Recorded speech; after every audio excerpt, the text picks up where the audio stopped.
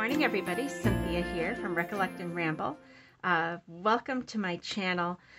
Once again, I want to say a big thank you to everyone who has who's been subscribing, who've been commenting and liking my posts. That really means a lot to me. And yeah, I'm just so happy that you're here joining me. So let's get started.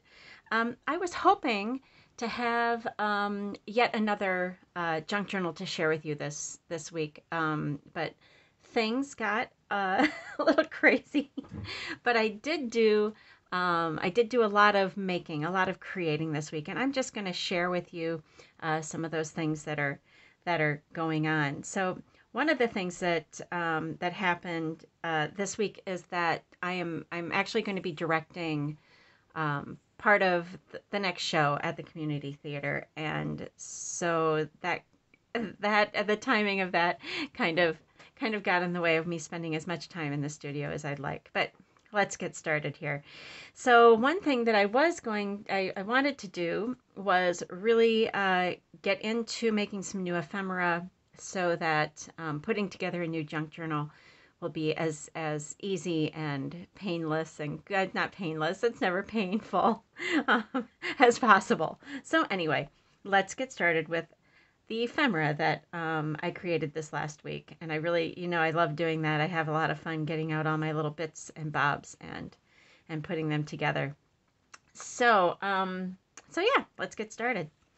All right, so here I've just got, I just made some journal cards, tried to combine some of those labels that I got from Temu, hauling out my paper flowers and my little bits like stamps and things like that. So I'll just go through some of these. Don't know if I'll talk too much about any of them. If I don't, I'll play you some nice music in the meantime. All right. Now this actually is going to be a good sort of like side of the page, like a side pocket. It's just got a little bit of a fold over there, so maybe it could even be like a belly band. Have something through it like this, and then also some little ephemera in there. Here I just punched out a butterfly there, laid it across some paper strips. Very nice and simple. Here I tried to combine some torn scraps. Some of these, I got some stickers from Temu that I wasn't crazy about. I made the mistake of not sending them back. I should have sent them back, but what I did was I got the one-time, you can do like a one-time return where you don't actually have to return the items. I kind of wish I had now, but that's okay. I'm gonna do my best to sort of use them, and so I tore the sticker up and distressed the edges, and it kind of works. So that will be either like a belly band or just a side decoration on a page. Here's a belly band. This of course is a vintage stamp. Just some scraps and things. What I did do, and I will share this with you in another video because I don't have it handy right now. I did get from Temu a die cutting machine. I've never had one before. I was getting a little bit distressed about where to get good paper flowers. I looked online. It used to be you could buy like these from Prima. Anyway, these canisters just full of a whole bunch of different sizes and shapes and colors of paper flowers, and those are not as readily available as they used to be. I think I can still get them like Amazon or someplace. But I thought, I'm going to pay like, I don't know, 20 bucks or something for this thing of paper flowers. And I'd never gone into the whole world of die cutting, and I decided, why don't you just get a little die cutter and give it a try? So I do have, this one right here, this flower right here, for example, I die cut and assembled myself. So I did get a die cutter, and like I said, I will share that with you in another video. But these little tiny things, I didn't realize that the dies were this small, but I cut those out of some of my gel printed mailing labels, and I thought those added a nice touch. Anyway, on this belly band, that was a really long explanation. Sorry, you guys. So yeah, it's just going to be a nice belly band in a book. Just some little journal cards. Like I said, this is from the Temu die cuts that I got using my little die cut machine. These are some stickers from Temu, and then a beautiful vintage stamp from Ireland. Another just simple journal card here. You might recognize that that butterfly from here. So I cut that butterfly out of there and use that on another card. Here again, so this is the negative from that die cut of all those stars that were on this belly band. So I just used that on this journal card. There's some more of those little stars. So yeah, just a collage of elements, and I really love how that one turned out. This is probably just going to be like a tag that will fit into a pocket this way. But yeah, I kind of like this, how it sort of extends past, and then one of my little flower fairy cards there. So that'll just be a nice tag. This I kind of thought of as maybe a belly band, just some washi tape, paper flowers, a little bit of that beautiful lace.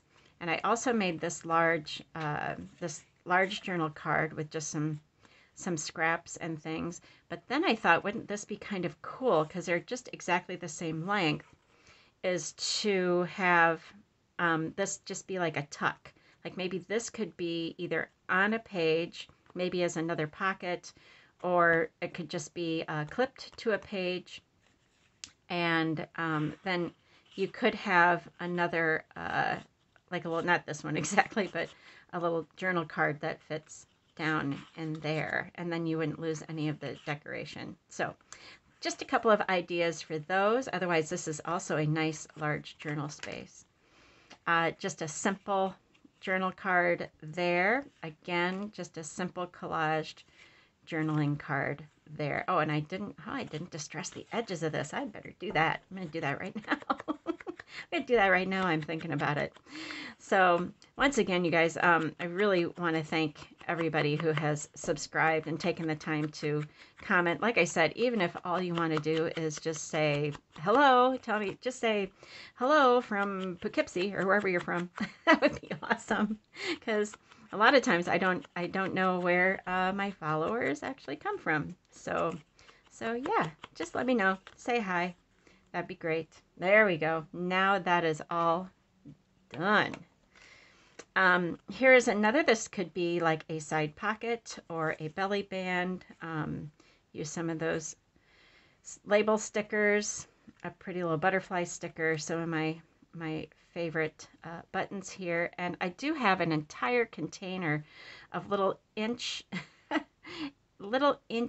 I think they're cut from feed sack fabric. So I've started using those too. A little bit of washi tape. Really simple. Just put together elements that you like, and it just comes out great, you guys.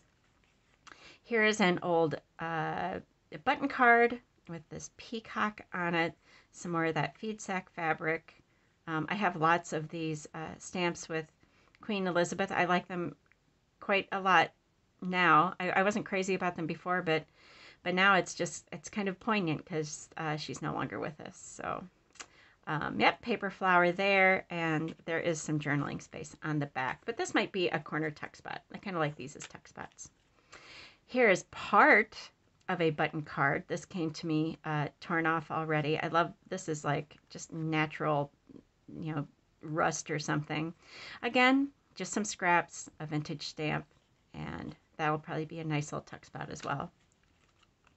A vintage playing card. I love these cards. I just love this graphic on the back of them. A little bit of an offcut from doing some die cutting there, and some collaging, just collaged elements. And then this is part of, well, you can see seam binding ribbon. So it's old, like a metal sort of wrapped around it. So I took a section of that and thought that worked really well there. Here's another belly band using some of those fabric pieces, paper flower, and a couple of those are nice little shell buttons as well. So yeah, that'll be a nice little belly band. Here we just have a little page decoration. This actually is off of an envelope, and it is from Czechoslovakia. This is not the stamp that was on it, but I just happened to have a Czech stamp there. So I backed that with a little square fabric, just decorated it up with a label there and some paper flowers. This is a vintage recipe card, handwritten. Got some nice spot there to journal on. Just decorated that up with some colors that echo that fruit basket up there. And this is one of those handmade flowers that I made using the die cutter. And then you'll see here some more of that feed sack fabric. There we go. This is actually a pocket. So I decorated this pocket. This will just be attached to a page probably. And there was another one that I added. Oops, I can't find it now. Oh, shoot. That I added. Oh, anyway, I'll find it sometime. So I got a ton of these rub-ons from Dollar Tree. And this is a new package. I haven't opened this one yet. And I haven't used them. I know what's going on. I just didn't think to use them on anything. So I've decided to start cutting them out and actually applying them. And they are actually really nice, you guys. They stick really well. They transfer so nicely. They're so pretty. And so yeah, I did a little collaging on this pocket and added one of those transfers onto there. So anyway, that is, I think, the extent of my ephemera that I created for an upcoming, well, probably for more than one junk journal. So yeah, I got lots of stuff there. The next thing, a bit of news, is I have been asked, and some of you have probably seen this gentleman's artwork elsewhere.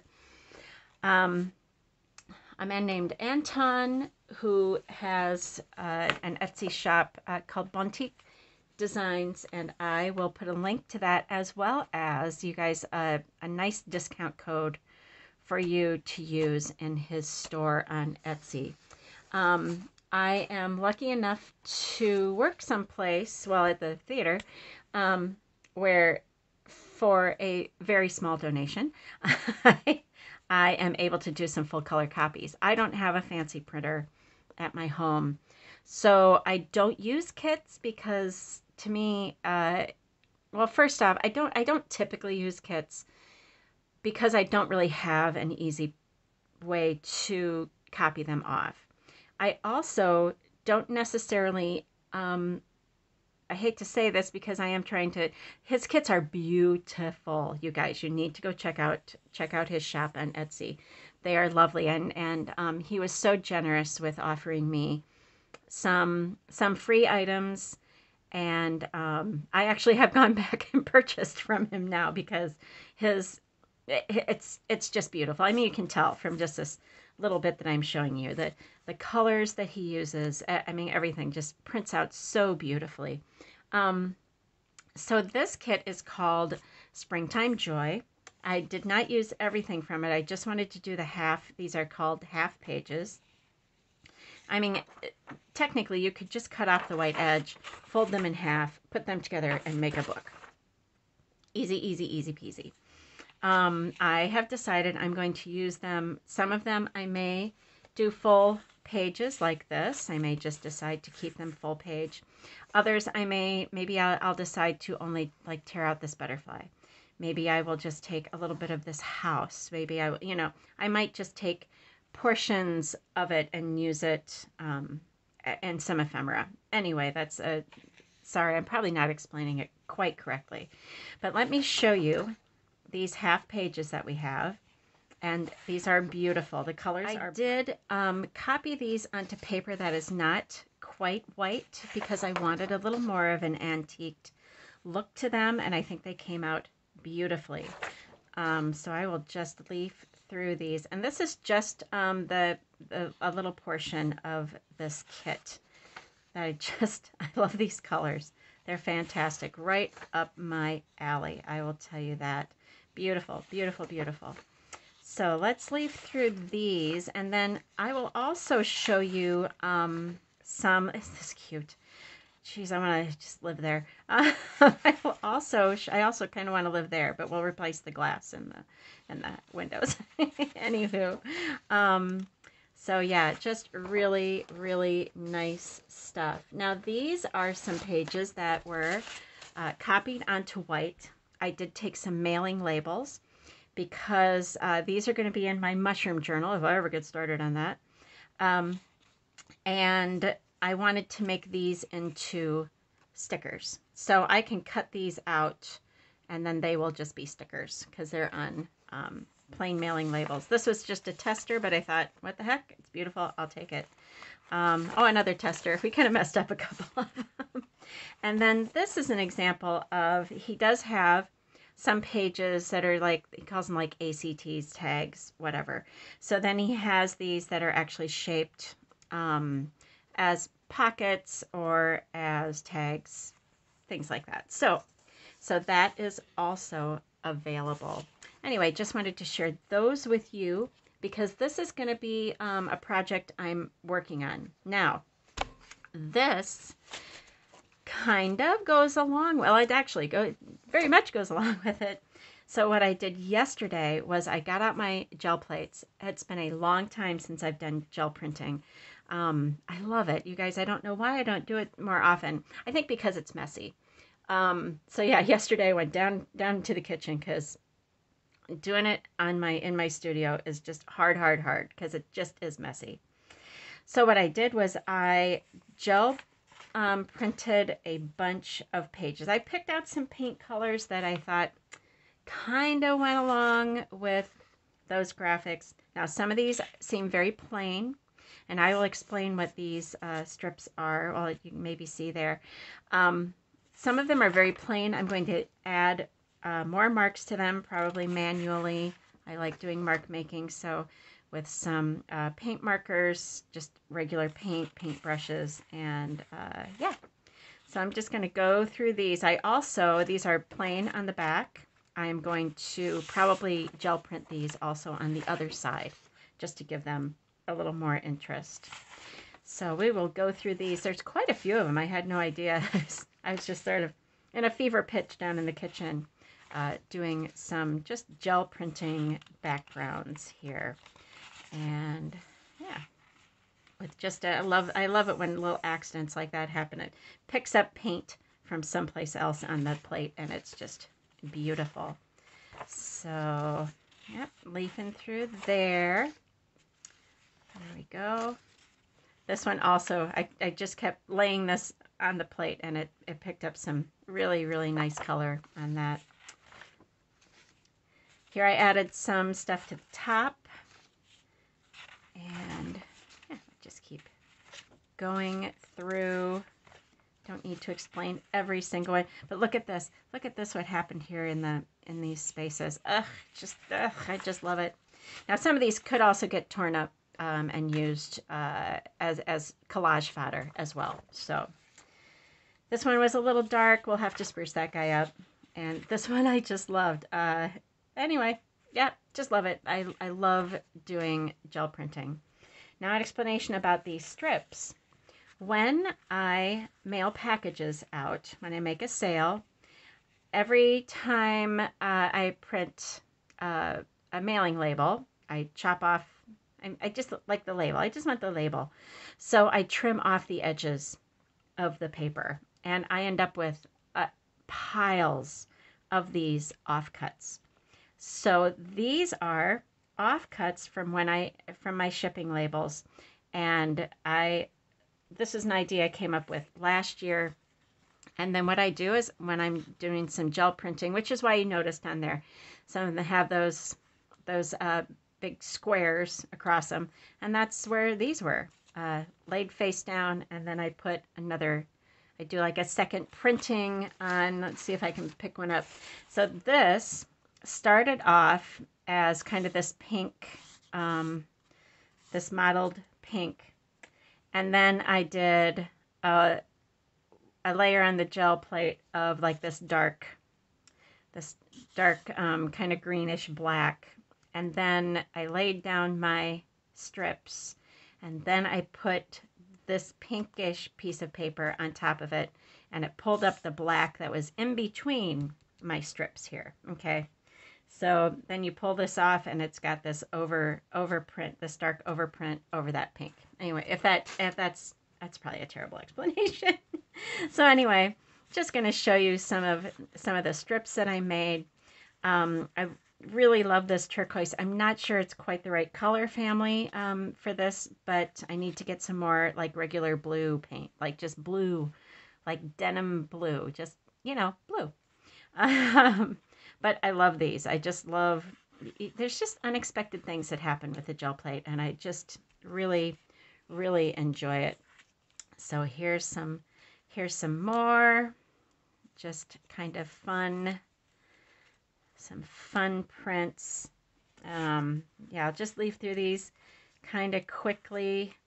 I do have some stamps. I used a couple of the stencils that I purchased on Temu as well. I do have some handmade stamps, like this one that looks like bricks. I made that out of craft foam. I use that a lot. I really love that one. As you can see here, the blue on here. So I just loved this set, but I am an 80s girl, and there are so many 80s colors here. So I just love me some turquoise and bright yellow and pink. So yeah, so like I said, I'll just leaf through these. If I get tired of talking or think you'll get bored listening to me, I'll just, you know, add some music.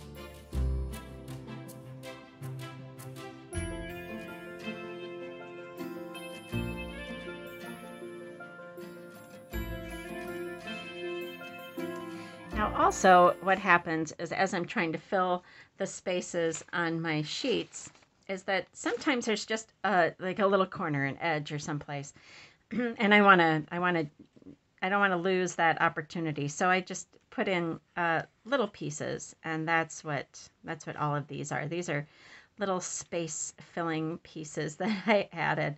And these are so nice because you can just use them as you like, just to add just a touch of interest. And because they are made, they're just offcuts from, let me see if I can get this one open. They're just offcuts from mailing labels. They are sticky. They are stickers. So they can just get stuck right down on stuff. So yeah, these were just some of the little offcut pieces that I had. Now, there's no way that I can use all of these offcuts, and I think I'm probably going to be making some more sometime, I don't know, today, maybe. I have no idea. But if you would like me to send you a packet of some of my offcuts that I have, that I've gel printed, why don't you leave me a comment, and let's pick a keyword. Use the keyword, I don't know, let's just use the keyword offcuts. So use that keyword offcuts in your message. And so yeah, just leave me a comment, say hi, put in offcuts, just yeah, whatever. And yeah, leave me that, and I will actually, I'll just do a drawing, or maybe if there's, I don't know, I hope there's more than a few, but if there's just a few of you, it's fine. Then I will send a little packet of offcuts off to you so that you can enjoy using them too. Because like I said, there is no way I'm going to be able to use all of these. And I do have some, I don't have them quite within range right now, but I have a lot of these that I made in the past and recently found. So I will send maybe some of those to you too. Anyway, just let me know. Offcuts in the comments. All right, you guys, that is it for me for today, because it's obvious that I have a lot of work to do, and I am really looking forward to it. So thanks again so much. This is Cynthia St. Anne from Recollect and Ramble. Be sure to like, comment, subscribe, and yeah, because I would love to see you right back here. Thanks so much, you guys, and I'll talk to y'all soon. Bye.